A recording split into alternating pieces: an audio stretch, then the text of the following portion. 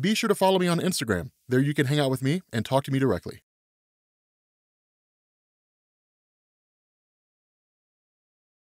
What's going on, guys? This is Rob, and in this video, I wanted to talk about the idea of Marvel 2099 on Disney Plus, right? Because I think it would work exceedingly well, like with all the stuff that they're doing. So, what's Marvel 2099, right? Like, of what use would we be as a comic book YouTube channel that explains things if we were like, this would be a great idea. Thanks for watching, guys, peace.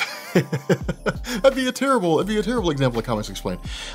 So Marvel 2099 was an imprint that was launched in 1992 and ran for about 6 years till 1998. And I'll explain why here in a second. But it was a super popular concept when it first popped up, right? Because it really came out of like Spider-Man 2099, but there were a few things that sort of went into this, right? So back in 1987, Marvel had an editor-in-chief that came on board who I think was editor-in-chief for about 7 years until 1994, named Tom DeFalco. And Tom DeFalco had made his bones in the comic book landscape by orchestrating some pretty significant deals, right? I mean, he's the one that orchestrated the deal between Hasbro / G.I. Joe and Marvel Comics, which is why you got like G.I. Joe comics coming out of Marvel back in the 1980s. He was really big in that, on that front. Not to mention he had his hand in some pretty significant stories over the years. And so the result was that in 1992, where he was less heavy-handed than Jim Shooter, insofar as Jim Shooter had this attitude as editor-in-chief, like, if your stories are late, you're fired, in terms of writing or artist work. This is the direction that Marvel's going in. If you're on board with it, awesome, you can stay. If not, you're fired.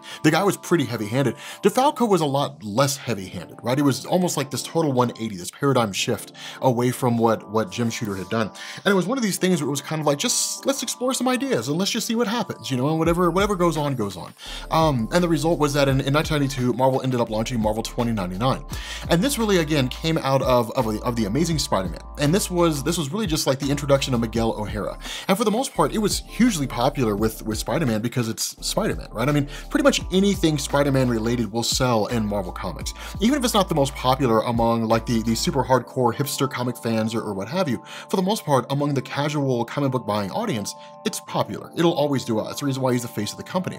And so with Miguel O'Hara being introduced, he was different from Peter Parker insofar as Miguel O'Hara actually worked for the company that he basically fought against, right? And in the year 2099, it was really more this idea that like corporations rule the world, right? And Alchemax was the biggest out of all of them. And so Miguel O'Hara worked for Alchemax, but at the same time worked to try to bring it down, right? So it's like if Peter Parker worked for the Daily Bugle and was trying to like bring the company down at the same time, right? So because of that, like Marvel ended up launching a handful of other imprints, or I guess a handful of other titles that came after that, right? So we started getting things like I think it was Ravage, which was written by Stan Lee, I'm pretty sure it was. We got the Incredible Hulk. We ended up getting stories later on like Doctor Doom. Doctor Doom was actually designed to shift the Marvel 2099 universe from where it was to, you know, to like a different take, right? So that's why they put AD at the end of all the stories that came after Doctor Doom. But there were a lot of really cool concepts that came out of it. But really the biggest reason why it worked so well is because it wasn't really grounded in anything, right? It was just kind of out there. It wasn't really tied to anything. It was just sort of out there, right? Now, more recently, in more recent years, Marvel has basically solidified that like it's the absolute future of the main Marvel universe, right? Like the year 2099, that's the future. Like we will pass 2099 and go forward from there into 2100 and 2300 and the year 3000 and so on and so forth. But everything that transpires in the 2099 continuity will happen, right? There's no getting around that. There's no deviating that. It's not an alternate reality. It's not Days of Future Past or anything like that. It's the absolute future. But at the time that it was being made, it was basically like, this is a potential future that exists out there and we may or may not see it. And so seeing possible futures from Marvel was exceedingly popular at the time. And so with the other, other iterations of characters that we got, Punisher and a lot of those guys, it sold pretty well. The issue with this is that by the time you got into the comic bust of the mid-1990s, Marvel ended up shutting it down. Or at least by 1998, Marvel ended up shutting it down. And the way this played out again is we've talked about the comic bust of the 1990s, insofar as if you were buying comics and trying to trade comics before 1971, then it was just kind of like, who knows how much your comic's worth, right? It's worth whatever your local retailer will give it, give you for it based on how many people are coming in and asking for the comic, right? So if nobody's coming in and asking for DC Showcase #4, which was the first appearance of the Flash Barry Allen, then you're going to get pennies for it. Whereas if people are coming in all the time and trying to get their hands on it, well, then it's going to be worth a whole lot more. Now, the reason why I say 1971 is because that's when the Overstreet Price Guide was invented. And that was basically how much your comic was worth on a national scale, right? So you had a bargaining chip. You could go into your comic book retailer and you could say, I've got DC Showcase number 4, and according to the Overstreet price guide, it's worth like $1,000. And your retailer would say, I'm gonna give you 500, and it's like, I'll just take my business elsewhere. I'll write to some publisher out there somewhere in some company or some other state, and I'll tell them that I have this comic and take pictures and send it to them, I guess, if that was a readily available technology of the time. If it was, I don't know. I never really familiarized myself with photography in the 1970s. And then in turn, basically kind of go back and forth through snail mail and ultimately sell the comic, right? So that retailer that turned you down could miss out. The reason why this matters is because what it meant was that people started buying up a whole bunch of different comics, right? Like comics that were rare or comics that were significant were suddenly worth a whole lot of money, right? So you get into like, 1987 with The Dark Knight Returns, huge comic book, right? I mean, it's like the reboot more, not really a reboot, but like a dystopian future belonging to Batman. Everybody bought those, right? You get X-Force number 1 in 1991, huge deal, 91 or 92, it's a huge deal.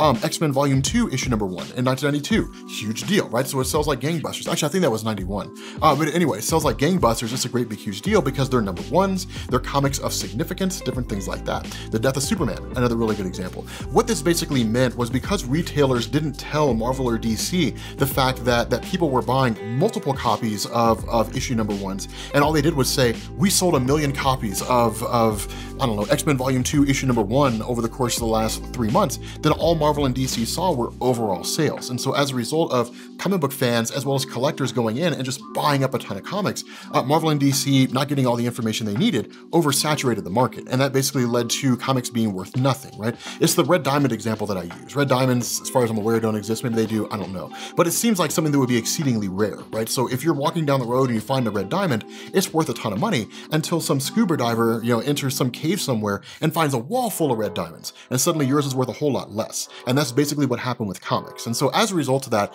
Marvel in the mid-1990s was just like, if it's not overly popular, if it's not selling exceedingly well, cut it, get rid of it. Either that or license it out to event publications from Jimmy Palmiotti and Joe Quesada. And so Marvel 2099 was one of those publications where they were just like, it's not selling, like it's not really performing that well. We've tried to reshuffle it, we've tried to make it work. One of the big mistakes that Marvel made is they actually fired Joey Cavalieri. Joey Cavalieri was the editor-in-chief, I'm sorry, not the editor-in-chief, the editor of Marvel 2099 at the time, and was hugely respected in the comic book community, right? Because he made his bones back in the 1980s, in 1982 to 1986, writing Detective Comics 521 to 580, I think. 560, something like that. Anyway, he wrote Detective Comics for a number of issues, and they were actually backup features that he was writing with Green Arrow that was in Detective Comics. He wrote Huntress issues 1 through 119, I'm sorry, 1 through 19, from 1989 to 1990, right? So like, he had a pretty significant involvement over the course of comics, not to mention all the other titles that he was involved in. So Marvel firing him was a huge deal because like at the time you had like Peter David, you had Warren Ellis, people like that, who were huge writers in the comic book community and who quit, right? So basically, because Marvel fired the editor who was well respected by the writers and artists of the community, pretty much all the writers and artists quit. And that helped to even further sink Marvel 2099. And so ultimately in 1998, the whole imprint went belly up. Now, in recent years, Marvel has referenced it, really Miguel O'Hara, Spider-Man 2099 more than anybody else. But occasionally you see characters, right? So you'll read Exiles, you read the World Tour story arc from, actually I think that took place after House of M, where the Exiles, this multiversal superhero team, actually travels from one universe to the next. So they end up in like the future imperfect universe where the Maestro Hulk rules everything. And they also end up stopping in the Marvel 2099 universe and actually end up facing off against Hulk 2099, which is a really cool idea. But nonetheless, with regards to this imprint, this thing, what it does, in terms of putting it on Disney Plus, kind of moving into the meat and potatoes of this discussion, what it does in terms of putting it on Disney Plus is it focuses on this idea of Disney essentially taking a series of stories involving the characters they love and almost kind of making it what if, right? Because again, back when it first popped up in '92, Marvel was just like, this is some possible future that exists out there. Nothing may come of it, but it's just some possible future that exists out there. And that was basically it.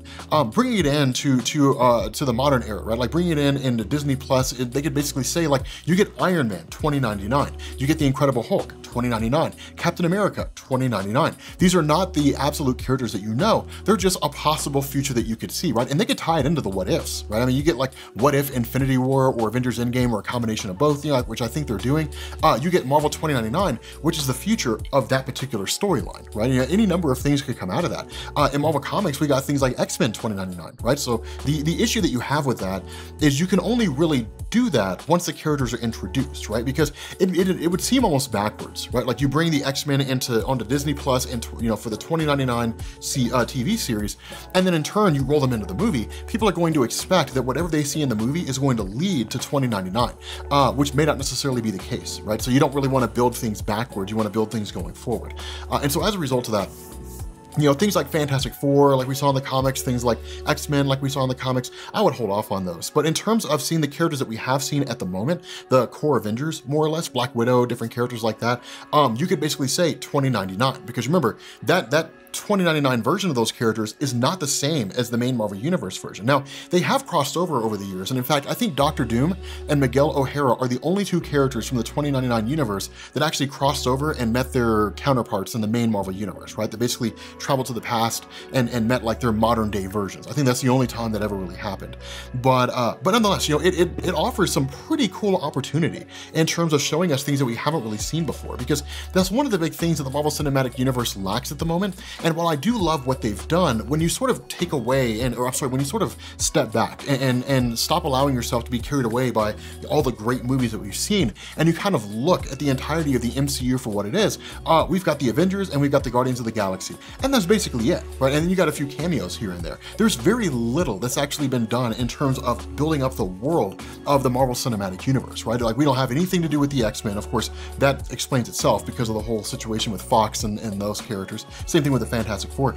Spider-Man's back in Sony now, so who the heck knows how that's going to turn out. But in terms of bringing in groups like I don't know, like Factor 3, and bringing in groups like I don't know, like Squadron Supreme, basically like Marvel's version of the Justice League, Hyperion and those characters. You know, bringing in these various groups like the Shi'ar Empire, which as far as I'm aware, I guess is part of the X-Men from Fox, so Marvel probably couldn't have done that, but like various Avengers villains, right? So giving us the actual Mandarin and the 10 Rings. We're going to see that in Shang-Chi, but it would have been nice to see in Iron Man because the Mandarin is a core Iron Man villain. Different things like that. They haven't really built up a whole lot of that stuff. And Doctor Strange 2, we're going to see him and Scarlet Witch exploring the multiverse, so that's cool to see that multiversal, you know, expansion going on. Probably the introduction of characters like Nightmare, probably seeing a little bit more of Dormammu, learning about him. Hopefully, fingers crossed, we get to learn about Zom. Let me tell you something, Zom is so powerful, it's like the one thing Doctor Strange is afraid of, right? Like, if Zom shows up here, like, we're all gonna die, and he's not wrong. Like, Zom is crazy powerful. We've actually got a video on it if you guys want to check it out.